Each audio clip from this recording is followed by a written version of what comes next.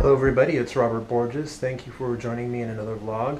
This vlog is about nurse with wound, chance meeting of a defective tape machine, and a migraine. This was released in 2003 and it's limited to 2,000 copies. It was sold at a live show in San Francisco that Current 93 put on back then, and Steven Stapleton was there. He also did some artwork on the cover for several people with a silver and gold marker pen, so those people are pretty lucky. But my copy is the blank copy.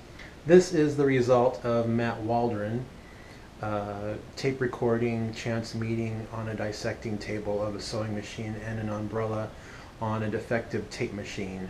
What happened is sometimes tape machine, when I was young, I had a tape machine, and sometimes it wouldn't record correctly. Sometimes it would, if you were recording something on side A of a tape, the tape head would mistakenly line up incorrectly with the tape and record some of it on side B. So if you flip the tape over to side B, you would actually be hearing what was on side A in reverse. And it sounds like Matt recorded the album on both sides of the tape, and you could hear it playing in reverse at the same time it's playing forward on one of the sides of the tape, and that's basically what it is. There are two tracks of this on this CD. The first track is what I just described to you, and it's more surreal than the original version. It isn't better than the original version, but it's pretty interesting, and it's a good listen. The second track is, it sounds like the tape is even more defective, like the tape is snagging and dragging, and it sounds pretty surreal.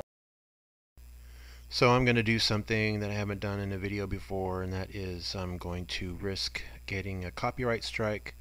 I'm going to play some a little bit from the CD so you can get an idea of what it sounds like. Enjoy.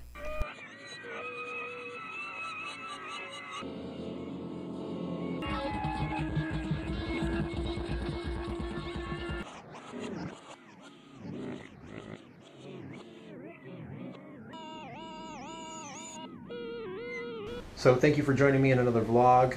This is chance meeting of a defective tape machine and a migraine. And if you can get your hands on it, if you're a Nurse with Wound fan, I recommend it. It's pretty surreal, pretty interesting, very strange.